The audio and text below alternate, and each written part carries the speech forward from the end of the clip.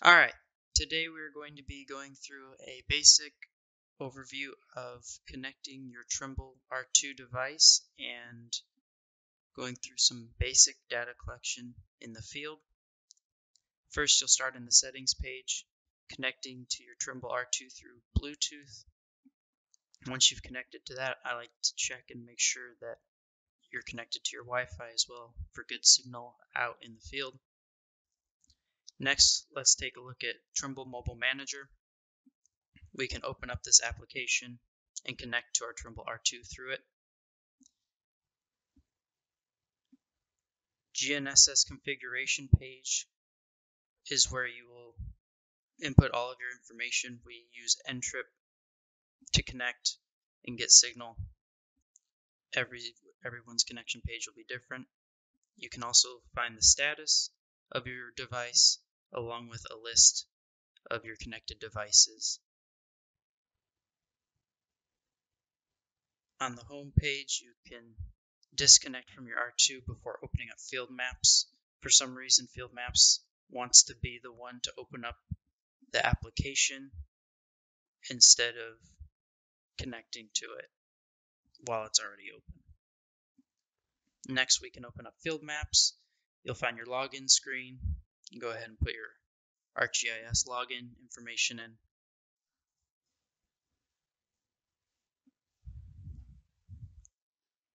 Once you sign in, you should find your Maps page. This is kind of your home screen for Field Maps.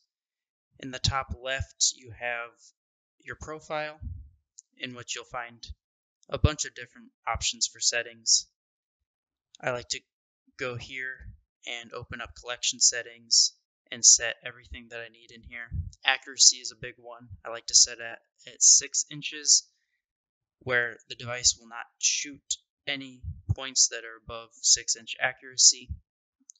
I have GPS averaging set at 5. You can do 1. You don't need the GPS average, but I find it helps with signal. In your location provider, this is where you will connect to the Trimble R2. You can make sure you have your antenna height correct and then connect to your device. This is where Field Maps will open up Trimble Mobile Manager and connect to your R2 through that application. Going back, we can look at our profile, and we will go ahead and add a new location profile, and I can kind of walk you through that process. Everyone's coordinate system will be different. I will go ahead and input mine, and you can find your own and go through this process yourself.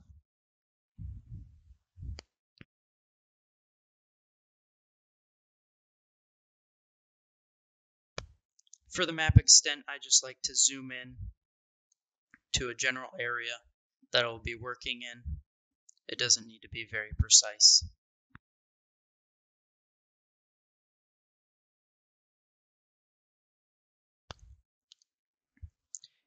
After that, you can choose your datum transformation and then hit done. That should be the last thing you have to input.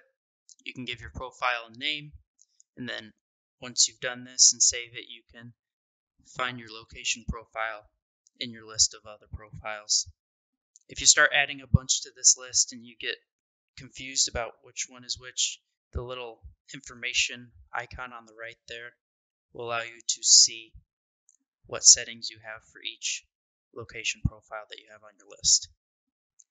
Back on the main profile page, if you scroll down, you have a lot of different options. The main one is sign out at the bottom there. That's where you'll go and sign out. Your units, I always make sure that this is at US standard. I think typically it's always set to automatic, and I have to go in and manually change that to US standard. That should be all you need to change in your settings page there. And now we can go and find the folder that will contain our map.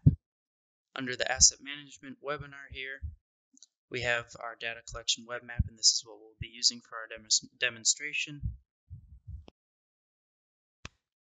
You have some different map options there if you hit the 3 dots, or you can just tap on the icon there to open up the map for the first time. Once you open up your map, if you have all your settings input, it should automatically connect to your device, and you can see our accuracy up there at the top. You can tap on that GPS accuracy to get some more options as well. As you can see, we've stepped away from the building here and our accuracy has gone down to a reasonable level. Here is the GPS details. Like I said, hitting the accuracy button at the top there. This gives you all the information that you need about your device while you're out in the field. Battery is a big one. You can see there we're at full battery, but you can go there to keep an eye on it as you get lower. On the top right, you have your layers button. This is where you can turn off and on different layers that you have in your map currently. As you can see, as we flip these toggles, the features that are in those layers automatically disappear from our map.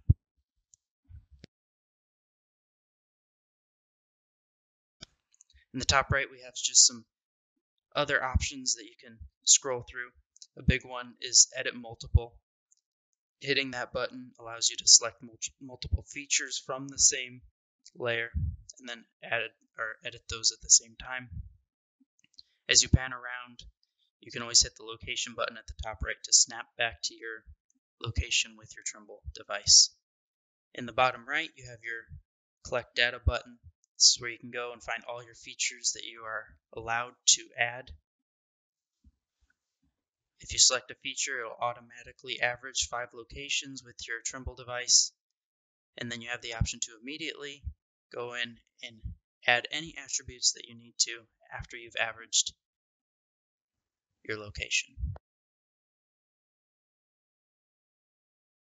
Here I will just run through adding some basic attributes, either by typing in, or we have created some drop downs here under that domain field.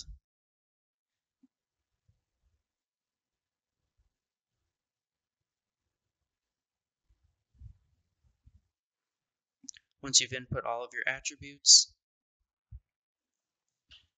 you can open up your collection settings here if you need to. If you don't need to change any of that, you have the option to submit up in the top right, or you have the cancel button in the top left there if you didn't like your accuracy for that collection. After you've collected a feature, you should see your options for that feature on the left there, and you can go in and edit the feature if you need to.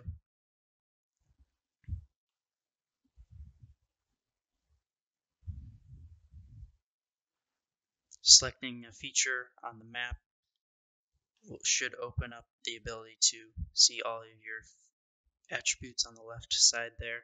You can see we automatically see our accuracy that we shot the feature at, and then you have the option to go back in and edit any information that needs edited or updated over time. Once we've done that, we can close out of that point that we have selected there.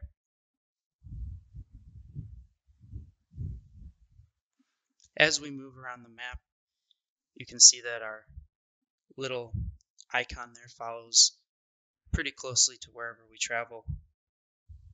As we prepare to collect a new feature, we can click on the collection button, and now we'll start collecting a line feature. Again, automatically starts averaging our position as soon as we click on the feature that we want to collect.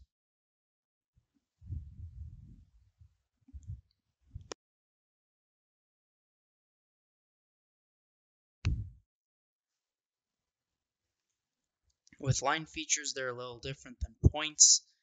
Every time that you average a position, it is automatically placing a vertex there, and then you have the option to continue to average different locations, and it will continue to create new vertices as you do so.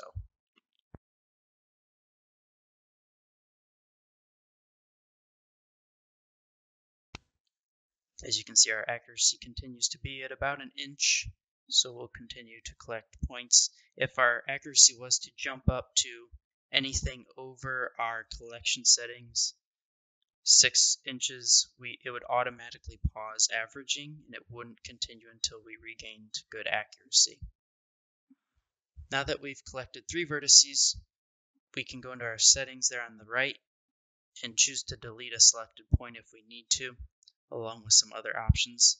We can open up our collection settings here as well, as we did on the main page through the profile. Here I want to note the streaming option here. This is for line features. You can choose a time or distance, and if you stream, when we have it set at 10-foot distance, every 10 feet it'll automatically create a new vertex as we walk. So we start streaming there, and you can see we have the option to stop streaming, but since we're currently streaming, as we just walk, we don't have to worry about averaging or anything like that. Field Maps will automatically create a new vertex for us with our GPS 1-inch accuracy every 10 feet that we move. As you can see, we created 6 vertices there just by walking, and then we can stop our streaming and submit our feature, and we should have our updated line feature there.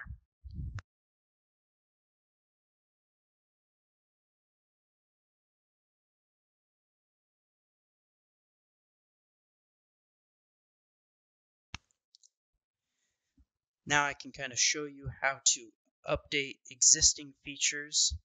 As we move over here, we'll go ahead and select this line feature that we have.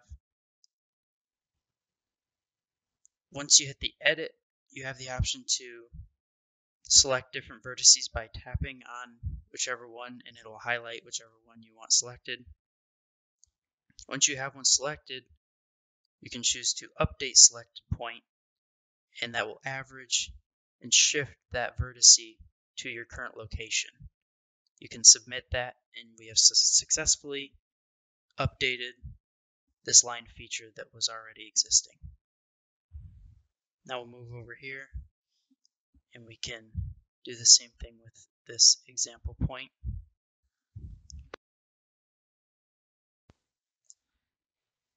We'll select our example point, and we can choose the edit option. And even though this feature has been existing before we opened up this map, we can still go in and edit the attributes. Hitting the location button on the top right there, it snaps to our position, and then we can start averaging. Now panning around with just our finger, we can update the point, and this isn't doing anything with the Trimble, but just kind of moving the point around, and now we have the option to snap back to ourselves after we've already moved the feature again.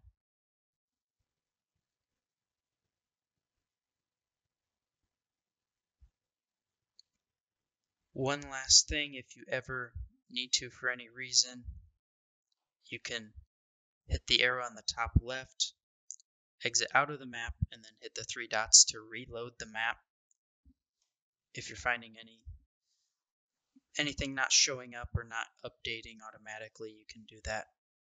I found that to be a useful tool at times. Other than that, that should be everything that we need to go over here. Thank you for watching.